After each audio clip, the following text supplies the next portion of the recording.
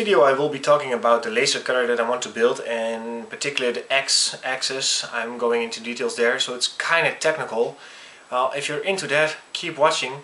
If you're not really into technical stuff and you just want to be entertained, just stop the video right now, because it's gonna be, technical, gonna talk numbers and stuff like that.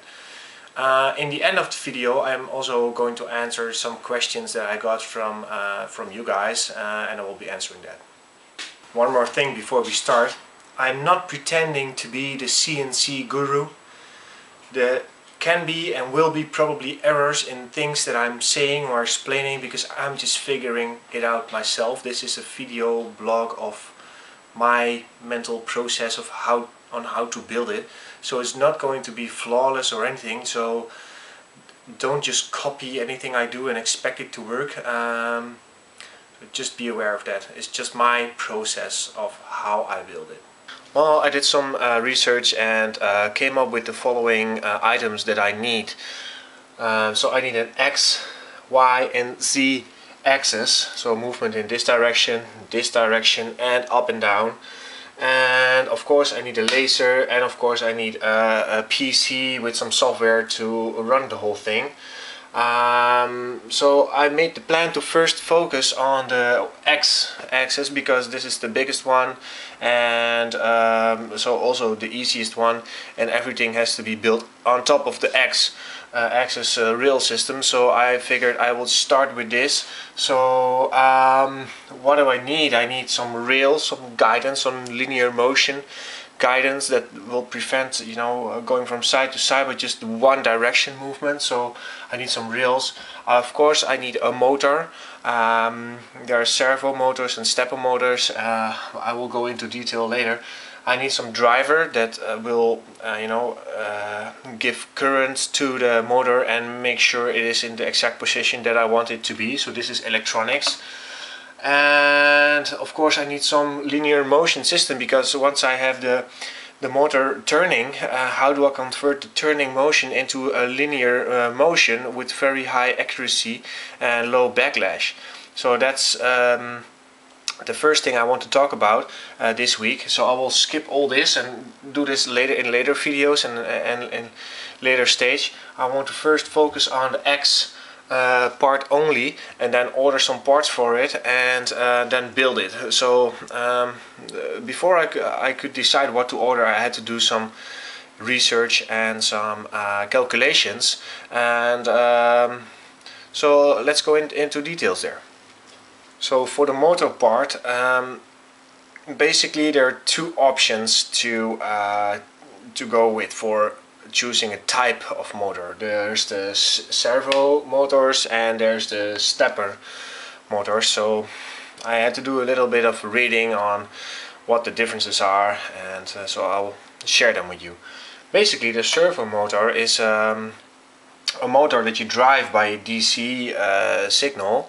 It's actually a pulse. You feed it a pulse once in a while, and the width of the pulse gives you the position that you want the motor to have. Then the motor starts turning into that direction, and there's a potentiometer in the motor built in, and with a wiper that moves from side to side, and by measuring the voltage here, the motor knows how many turns it did and where it is. So based on the pulse and the feedback, the motor itself figures out where it wants to go, and this is called a closed loop system. And well, that sounds very attractive to go with this, but I decided not to go with this. Most software that is available for free on the internet for CNC machines works with stepper motors. So instead of doing the thing nobody is doing, or only the more expensive systems are doing, I decided to go with the system that everybody is using. So I have more support and more information on the internet, and well, they probably also have good reasons to go for the stepper. So what's a stepper? The stepper motor works on a different principle. You have more leads to it. Basically 5 leads. One is the common ground, and then you have, or the power, depends on how you connect it, and then you have 4 leads to make the motor step. So every time you power the one center lead and another lead, and then the motor will step to that position, so it knows it's in that position. The disadvantage of this way is that you have no absolute reference to where you are. So basically, when the whole system starts, you say, well, this is the 0 position, and then you do a step forward, a step forward, a step forward, a step backwards, a step forward, and by keeping track of the amount of steps you did, you should be able to track where the motor is. But there's no actual feedback in this system, so this is called an open loop system. But these systems have proven to be very stable if the motor is power enough and if you control the motor the right way.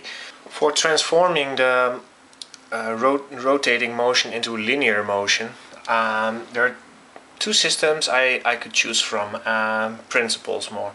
And the first one is the belt plus pulley system, where you have a pulley, basically a gear, with a belt on top, and well, it's very simple. Well, of course this is more like this, yeah, so, and then it continues that way and that way. But if this thing rotates, then the belt is being pulled in the correct direction, and of course you can mount here your laser or something you want to move, and it will move in the correct direction. And the other one is the lead screw, or the bolt and nut basically solution, where you have a very big lead screw or a very big bolt, and then you have a nut on top of it. And so if you rotate this, so in this case the motor will be, well, could be here, so a motor, and you mount it here, and then it rotates. So as this rotates, the red thing, which is the nut, will move back and forth. The advantage of this way over this way is that the resolution that you have, I mean per cycle, you move a smaller amount of area, so the resolution is higher. So this is an advantage that this system has over this one. So you have more resolution, but does it also give you more precision? And after doing some research on that, the answer has to be no. It doesn't give you more precision, it gives you only more resolution. And let me explain this.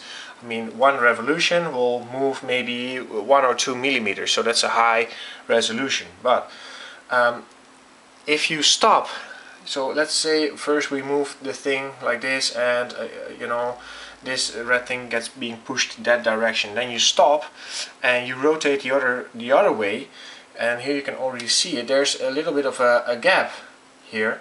So first it rotates a little bit, and then after a while this edge here hits the nut, and then it will start moving. So although the resolution is high, the precision is not that high if you change direction. You have a bit of a dead space, a space where nothing happens. And there are all kinds of solutions for that you can counter this effect by adding another one. So maybe you can add another one here that prevents this problem. So this edge is making contact here, and this edge is making contact here. So it can be solved, but it's more difficult. And in this system you hardly have any backlash. So this is really more precise, but it has a less good resolution. So there's benefits to both of these systems. In the end I decided to go for this system because of the following reasons. The main reason is the speed. Because the resolution is not that great or not that high, the thing can move faster, because there's a limit on how fast the motor can rotate, and then here the thing will move very slowly, so almost like slow motion. So that's a disadvantage. And the other disadvantage of that is that the motor has to do a lot of revolutions and make a lot of noise as well. So and also this system tends to be more expensive, and this is more suitable for if you're having CNC milling machines and heavy stuff, because the belt obviously has its limitations on strength. So, but I decided to go with this one, and yeah, it made more sense to me. It was cheaper, you can move faster, the resolution isn't that good, but there are solutions to increase the resolution of the stepper motor, which is called micro-stepping, and I want to talk to you about micro-stepping. So, about this micro-stepping, what is micro-stepping and why do I need it? Well, since I'm working with the belt pulley system, the resolution isn't high enough, because I did some research, and what is the standard, industry standard for a really high-end professional CNC machine? The smallest step you should be able to take is 0.01 millimeters. So that's really tiny, but this is the high-end machines, right? Not the do-it-yourself ones. So we could go for a little bit less, but let's aim for that. So let's take a look at the belt. The belt I want to use has a pitch of the tooth which has 5 millimeters distance between it. The gears I want to use, that I want to mount onto motor, has 16 teeth.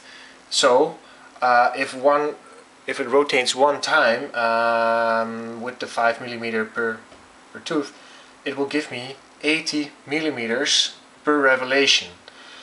So what is the smallest step I can take with the motor? Well, the steppers I'm looking into, they have 200 steps per revelation. So if I divide those two numbers, I will get a resolution without micro stepping of 0.4 millimeters. I just told you I'm aiming for the 0.01 millimeters. So that's like a factor of 40 too big, so it's not good enough. So I have to do something to make the resolution higher. So let's take a look at the stepper motor again. This is the inside, simplified of course. I won't go into a lot of details there, but basically it comes down to, you have a magnetic field here and a magnetic field here, and here you have a little arrow axis that you can, pull to one of those two magnetic fields. It works a little bit more complicated, but for simplicity, let's say it's like this. Then if I power this one, the arrow will move there, and if I power this one, the arrow will move there. But since I need more resolution, what I can do is I can power this one quickly, stop it, and then power this one, stop it, power this one, stop it, power this one, etc. Like very fast. You can do this with PWM techniques. I will go into PWM in a later video, but basically you power this one half and this one half, and you do it little back and forwards. And if you do it fast enough, the arrow will not be here or here. It will actually, be right in the middle. If you do this, you will have 50% duty cycle here and 50% duty cycle there. So, and then the arrow will be in the middle. So what does it do for me? Well, if you do this is like 1 bits micro stepping, you will add an in-between value. So that would lower this number 0.4 to 0.2. So I can divide it by 2 if I do 1 bits micro stepping. But I want to be here, 0.01. So how many bits of micro stepping, what resolution of micro stepping do I need to have to come close to my goal? Well, I made a little list. It's very obvious, of course: 2, 4, 8, 16, 32, 64. So in the region somewhere here, in this area, if I can do 5 to 6 bits micro stepping in the driver that I'm going to build, I will be actually getting the resolution of a really professional high-end CNC machine with cheap materials. Just, so that's great. So I'm really confident that I can go easily to this one. With the skills I have, I should be able to do 4 bits micro stepping with ease. So, but maybe I can push it a bit more and go for the really good resolution that I'm aiming for. So this micro stepping, it sounds really great, but there must be a catch to it. It cannot be just free resolution, of course. There has to be some trade-off. So what's the trade-off? Well, it's very easy. every time you add a bit of micro stepping, you lose 30% of the power, the torque of the stepper motor, which has to do with sines and RMS and stuff like that. But basically it comes down to you lose every time you lose about 30% of power for everything you do. So this one is 70% power and this one is 70% power of this one. So you can see that it degrades very rapidly. So it's 70% of 70% of 70% of 70%. So that sucks, right? So if I'm losing all the power with the 70% of 70%, how do I compensate for that? Well, basically I use a stronger motor, and in fact I want to use two motors. Another question that I get asked a lot recently is if I'm still working for Studio Rozengaarde or maybe on a consultant basis, or how that works. Well, I'm not there anymore every day on the work floor, but once in a while I get a call from the Studio Rozengaarde with a question about an art piece that I used to work on, which I helped developing, and they have a question about that. And maybe even I go there to explain something or to help something out, but I'm not involved in new art pieces. So let that be clear. Yes, I do support the art pieces I worked on, but I'm not actively connected to new art pieces or projects from Studio Rozengaarde. I got a question from Thomas Huste about soldering. What else can I do to prevent headaches, because I'm getting headaches the day after soldering a lot? Well, the first thing is, do get these active carbon filters because they work, and don't get normal filters or active carbon filters. That's what you need. And actually all the molecules are attaching to the filter and it really cleans the air. Second tip or hint is to have a fan blow over your work away from your nose and mouth. You can also go for a different tin that is less aggressive, a different solder.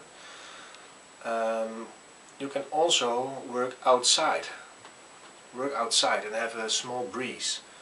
And if a fume is getting to your nose, just breathe out and not in.